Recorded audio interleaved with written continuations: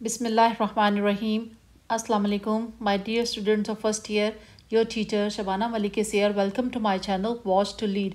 Let's get started. आज क्या करना है बेटे? आपका जो यूनिट है, यूनिट नंबर 6.1 सेल्फ रिलायंस बेटे आपका टॉपिक है, और ये लेक्चर है एक. Who has delivered this lecture? Rolf Waldo Emerson. इसका अपनी पिछली वीडियो के अंदर मैं पूरा कॉम्प्रिहेंशन पैसेज हमने कंप्लीट कर लिया. We have done question answer as well. I have given you the summary also. उस पर सेपरेट वीडियो इसलिए बनानी पड़ी कि वो थोड़ा लंबा हो जाता फिर. Okay, let's deal with the rest of the exercises of 6.1. Exercise 1 क्या है बेटे? वर्ड मीनिंग्स आपने देने हैं कॉन्टेक्चुअली. ठीक है, तो फर्स्ट वन क्या है? लेटेंट. लेटेंट मीन्स खुफिया, अंदर का जो है, अंडरलेइंग, स्प्रेस्ड, जो वो मीनिंग नहीं जो बज़ाहिर देखने में है, बल्कि जो हिडन मीनिंग्स हैं उसके वो. Conviction, second one is conviction. Conviction means faith, creed, confidence, आपका एतकाद, आपका ईमान, आपका एतमाद. बार्ड्स मीन्स बेटे पोइट, और it is an aromatic plant as well in America. But यहाँ पे कॉन्टेक्स्ट में क्या है? पोइट मुराद है. पोइट से भी man of wisdom, man of knowledge, intellectuals. Sages means philosophers, again literary men, पढ़े लिखे जो लोग होते हैं, philosopher जो होते हैं वो. Then toil. Toil means struggle and labor, hard work. Arduous. Arduous का क्या मतलब है बेटे? hard work again. And onerous is another synonym for the word arduous. onerous कहाँ पढ़ा था? फर्स्ट लेसन में कायदे आज़म की जो स्पीच थी उसमें हमने पढ़ा था onerous, hard work. Then barbarous. Barbarous means savage, uncivilised, जो कल्चरल नहीं होते वो लोग, जो जंगजू किस्म के, अनसिविलाइज्ड पीपल, जो माशरत से आगाह नहीं होते. एबोरिजिनल. एबोरिजिनल का मतलब इसी के अंदर मौजूद है original. Original means local, original and natural. ये बेटे नेचुरल है. Okay, then अल्मनैक. अल्मनैक क्या है? एनुअल, मैनुअल, कैलेंडर, एक छोटा सा कैलेंडर जिसके अंदर सारे पूरे साल की डेट्स, डेज, हर चीज़ उसमें बताई गई होती है. देन इक्वानॉक्स. इक्वानॉक्स क्या है बेटे?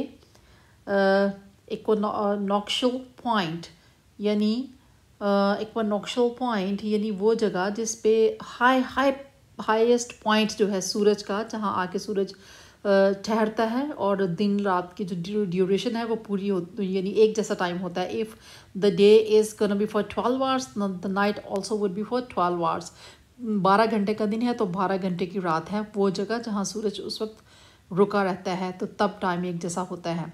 इक्वानॉक्शियल, इक्वानॉक्शियल पॉइंट.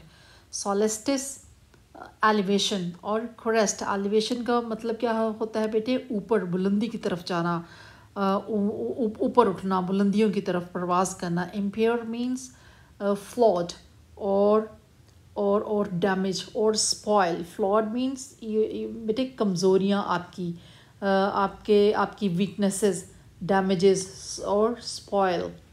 ठीक है.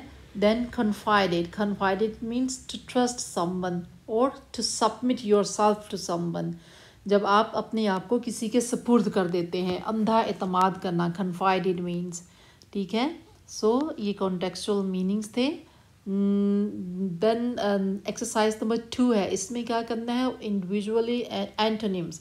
एंटोनिम्स क्या होते हैं? Opposite words. आपने इनके ऑपोजिट्स देने हैं. आर्जुअस आपको ऊपर बताया, हार्ड टास्क, तो इसका क्या से एंटोनिम होगा?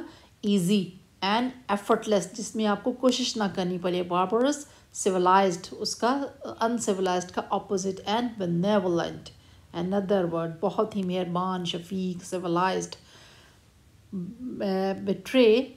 बिट्रे मीन्स लॉयल और फेथफुल.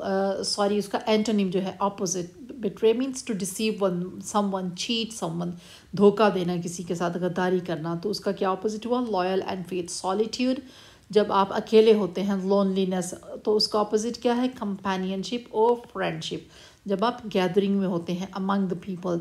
नोबल, नोबल, इग्नोबल, इसके साथ ही इसका ऑपोजिट बन जाएगा। और डिसऑनरेबल मैन, जिसके the man who is not the fair and just, ठीक है, जो इंसाफ पसंद नहीं है और उसका जो डीलिंग्स हैं वो अनफेयर हैं। अबोरिजिनल, एलियन और फॉरेनर, यानी बाहर से ताल्लुक़ रखने वाला या कोई अजनबी जिसको आप जानते नहीं हैं। Not natural, superficial, artificial, imitation. Civilised, uncivilised और बार्बरस, यानी सिविलाइज्ड का बिल्कुल ऑपोजिट। ओके, टेम्पररी, परमानेंट और परपीचुअल। परपीचुअल is another word for permanent. Everlasting can be another one. Everlasting, temporary का antonym. Ignorance, knowledge और awareness. जहालत का क्या होगा आगे ही। Recedes, एडवांस और अप्रोच। रिसीड का मतलब पीछे पीछे हटना, रिट्रीट करना, और एडवांस मीन्स आगे बढ़ना। ओके, एक्सरसाइज 3 है बेटे, आपने एनसर्कल करना है राइट आंसर को। The first one is in every work of genius we recognise our own rejected thoughts. B option. According to the author N V is ignorance उसने कहा था, एंड इमिटेशन इज सुसाइड कहा था उसने। Number 3, insist on your self, never imitate, नकल नहीं उतारनी किसी की, अपना अब खुद को फॉलो करना, अपन जिद्दत इंट्रोड्यूस करवाएं, innovations, creativeness. 4, according to the author it is dash in the world to live after the world's opinion. लोगों की बात मान के लोगों के पीछे चलना क्या है, ईजी है। मुश्किल क्या है, उनके सामने खड़े होना, डट जाना। Society, fifth one, society undergoes continual changes, हमेशा बदलती रहती है, इसमें चेंजेस आते रहते हैं। Number 6 is every great man is unique, हर जो अजीम इंसान होता है वो एक यूनिक पर्सनालिटी का मालिक होता है, इनफरादियत होती है उसके अंदर, individuality. Number 7, society acquires new arts and loses old instincts. Society के अंदर चूँकि चेंजेस आती रहती हैं, इसलिए वो अपनी पुरानी इंस्टिंक्ट जो उसके अंदर जिबिल्लत होती है, जिबिल्लत बेटे चेंज नहीं होती क्योंकि वो आपकी it's the part of your nature, but here instincts means trends change होते रहते हैं। पुराने ट्रेंड्स जो होती हैं, पुरानी वैल्यूज़ जो होती हैं वो बदलती रहती हैं। Civilised man has lost his dash strength, Aboriginal strength, उसकी जो नेचुरल ताकत है उसके अंदर अल्लाह ताला की तरफ से जो विगर है, physical vigour, physical energy, strength, his might, you know it he is lacking all these Aboriginal strength, अब ख़त्म हो गई हैं उसकी ये चीज़ें। Number 9, the civilized man has lost the use of faith because he has built coach. Coach mean here बेटे vehicle, ways of communication उसने अब इजाद कर लिए हैं, इसलिए वो प्रैक्टिकली उसका जो फिज़िकल लेबर है वो इन्वॉल्व नहीं है उसमें। Number 10, a solstice is a position of sun. Solstice, solar system, sun, giving you the same sound, so you can have an idea that this word is related to the position of sun. Exercise 4 है बेटे, true and false statement. The first one is in self-reliance he urges people to trust themselves. Who urges people? Emerson जो writer है इसका, वो आपको इस बात के लिए वो उसके दिल में शदीद ख्वाहिश है कि आप खुद को ट्रस्ट करें। Perfectly alright. The second option, according to the author the greatest obstacle to trust your self is society. कैसे सोसाइटी, कैसे रुकावट बनती है? इसलिए कि हम लोगों की परवाह करते हैं, अपने इर्द गिर्द के लोगों की ओपिनियन के बारे में हम परेशान रहते हैं कि लोग क्या कहेंगे। This factor is gonna be N obstacle while you trust your self. जब आप लोगों को बॉदर करते हैं, परवाह करते हैं, फिर सोसाइटी रुकावट बनती है। The third one is the author एग्जॉर्ट्स human beings to strive for absolute consistency. आपको आपका author Rolf Waldo Emerson provoke करता है कि अगर आप फेल हो जाएं तो don't give up, don't lose heart. क्या करना है? Stand up again and stand firm, stay stand until you achieve your goal. जब तक आपको आपकी मंजिल, आपका मकसद नहीं मिल जाता, डटे रहिए। Fourth one is we should abide by our own thoughts and opinions. हमें अपनी सोचों को और अपनी राय को अहमियत देनी चाहिए और उसके ऊपर खड़े हो जाना चाहिए, डट जाना चाहिए। Absolutely right. Fifth one is great man always remains in solitude for perfection. ये गलत है बेटे। सॉलिट्यूड के अंदर तो बुज़दिल भी अपने घर में, एक कहावत है ना कि घर में तो चूहा भी शेर होता है। तो असल शेर कौन है? जो मैदान में जाके मुकाबला करे, जो पब्लिकली अपनी लेटेंट कन्विक्शन को एक्सप्रेस कर सके, जो अंदर की हकीकतों को बाहर जाके एक्सप्रेस करे, वो कामयाब इंसान है। So it's wrong. Number 6, society always undergoes constant changes from better to worse and vice versa. Vice versa means बेटे बिल्कुल opposite उसका, यानी better to worse बेहतरी से वर्ड्स की तरफ आती है, ख़राब होता है, इसी तरह फिर ख़राबी से बेहतरी की तरफ भी आती है। तो ये चेंजेस जो है वो आती रहती हैं ज़िंदगी के अंदर, सोसाइटी के अंदर, लाइफ के अंदर। ज़िंदगी ऐसे ही चलती है। Okay. Seventh is every man is responsible to make for himself and his own. इंसान अपनी तकदीर का खुद मालिक है, जो करता है उसको, उसके लिए वही रिस्पॉन्सिबल है, उसको उसके आउटकम्स भी उसी को देखना होते हैं। आगे बेटे एक्सरसाइज 5 है, क्वेश्चन आंसर हैं। ये मैं अपनी वीडियो में पहले ही आप लोगों को दे चुकी हूँ, समरी है वो भी दे दी थी आपको, कुछ टिप्स भी बता दी थी, लेकिन उस वक्त मैंने ये काम नहीं किया था। ये मैं आपको अभी बस एक मिनट में हम इसको जल्दी जल्दी देखते हैं बेटे कि आपने समरी जब लिखनी है तो आपने करना क्या है। इस तरह मैंने इंपॉर्टेंट चीज़ें मार्क की हैं उसके अंदर, जब आप देखेंगे तो आपको खुद ही आइडिया हो जाएगा और आप समरी लिखेंगे। But remember one thing, when you right a summary of a comprehension passage, use your own words, do not try to paraphrase. Paraphrasing क्या होती है? जो यहाँ लिखा हुआ है वही आपने एज इट इज़ आपने दे देना समरी में। ऐसे नहीं करना बेटे, अपने अपने सेंटेंसेस में इन योर ओन वर्ड्स। ये रिक्वायरमेंट होती है समरी की कि अपने अल्फाज में लिखिए। जल्दी जल्दी आइडियाज़ ले लेते हैं। To believe your own that, यहाँ से शुरू हुआ important cheese, to believe your own that. Then speak your little conviction, in most becomes the out most. जो अंदर है वही बाहर है, अंदर की चीज़ों को बाहर निकालिए, बोलिए, बिलीव कीजिए अपने आप के ऊपर। In every work of genius we recognise our own rejected thoughts. हर आदमी के अंदर, हर अजीम आदमी के काम में हमें अपनी ही रिजेक्टेड, जिनको हम अहमियत नहीं देते, वही सोचें, वही बातें हमें फिर मिलती हैं। अवॉइड बाय और स्पॉन्टेनियस इम्प्रेशन, जो आपके दिल में अचानक से स्पॉन्टेनियसली आती है बात, उसको डरे नहीं एक्सप्रेस करने से, करें।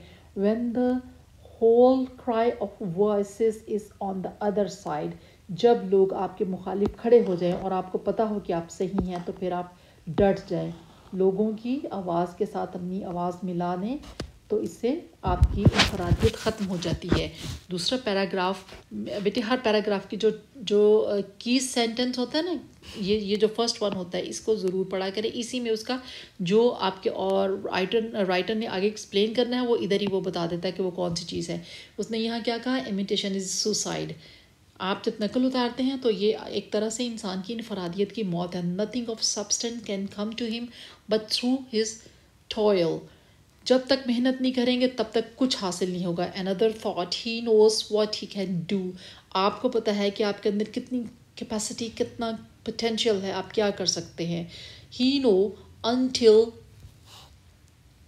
He has tried. कभी ऐसा होता है कि आप जब तक ट्राई नहीं करते आपको पता नहीं चलता कि आप ये काम कर सकते हैं। आप सोचते रहते हैं, लेकिन जब करने बैठते हैं तो वो आप फ़ौरन से वो कर लेते हैं। A man is relieved and happy when he has put his heart and soul into his work, and does his best. जब आप अपनी कोशिश करते हैं फिर अल्लाह पे छोड़ देते हैं, तो ये चीज़ आपके लिए सुकून का बायस बनती है। Next paragraph, very first line, की टॉपिक, की सेंटेंस जो है topic sentence, it is also called trust by self, every heart vibrates to that iron string. ये वो चीज़ है जो हर इंसान जिसके लिए कोशिश करता है, तड़पता है कि वो करे अपने आप को। अगर वो कर ले तो फिर वो कामयाबी हासिल कर लेता है। What I must do is all that concerns me, not what the people think. मैं वो करूँगा जो मेरा दिल कहता है, लोगों की बातों पे बिल्कुल नहीं चलूँगा।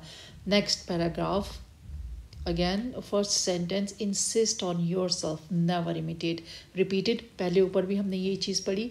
borrowed talent of another one, you have only temporary and incomplete possession. किसी से लिया गया, बोरो किया गया टैलेंट जो है आपको वक्ती फ़ायदा तो देगा, लेकिन आपको जो एक उसका एवरलास्टिंग इम्पैक्ट है आपकी लाइफ के अंदर वो नहीं मिलेगा. सोसाइटी नेवर एडवांसेस, ये उसका एक और बिलीफ है. वो कहता है तरक्की नहीं कर रही society, it recedes as fast on one side as it gains on the other. एक तरफ आगे बढ़ रही है, दूसरी तरफ पीछे हट रही है, तो लिहाजा स्टेटिक है, वहीं पर रुकी हुई है. ये उसका बिलीफ है. For everything that is given something is taken, यानी कुछ लेने के लिए, कुछ हासिल करने के लिए कुछ खोना पड़ता है. This is what he says. Civilised man has lost his aboriginal strength. जो आज का सिविलाइज्ड मैन है उसने अपनी जो नेचुरल स्ट्रेंथ उसके अंदर अल्लाह ने रखी थी उसने ख़त्म कर दिया, लूज कर दी है. The civilised man has built a coach, again topic sentence, has lost the use of his feet. Vehicle ईजाद कर लिया है, डिस्कवर वो कर लिया, इन्वेंट कर लिया है, वेज ऑफ कम्युनिकेशन बना लिए बहुत सारे, तो फिज़िकल विगर ख़त्म हो गया है. Last line, nothing can bring you peace but yourself. Nothing can bring you peace but the triumph of principles. किसी चीज़ में आपको सुकून नहीं मिलेगा लेकिन आपके अपने असूलों को फॉलो करने में, यानी जो आपकी सोच है उसको अगर फॉलो करेंगे, अपने असूलों पे चलेंगे तो आपको फ़तह नसीब होगी. ओके बेटे, ये है exercise. Work in groups, read the whole text and pick any 5 ideas that you like the most, share your work. Okay बेटे, ये आइडियाज़ आपने कहाँ से लेने हैं? All important ideas I have given you here. ये जो मैंने मार्क कर दिए हैं, आपको बता भी दिए हैं, इन्हीं आइडियाज़ को लेके आप इन योर ओन वर्ड्स, बिल्कुल सेम ऐसे नहीं लिखना, आपने खुद से अपने सेंटेंसेस बनाने हैं और उन ब्लैंक्स को फिल कर देना है. Okay, so it was the end of the 6.1 exercise. यहाँ पे जो आइडियाज़ हैं आपने खुद लिखने हैं, मैंने आपको सारे के सारे मार्क करवा दिए. Exercise we have done already in my previous video, उसका जो लिंक है I will give you in the description, आप देख लीजिएगा. ये वाला हमारा क्वेश्चन आंसर भी हो गया. और ये बेटे जो ट्रू फॉल्स स्टेटमेंट थी, fill in the blanks, we have done antonyms, synonyms, everything. Now you have to do one thing only, that's what? Keep watching, keep studying, stay tuned. Till my next video, Allah Hafiz.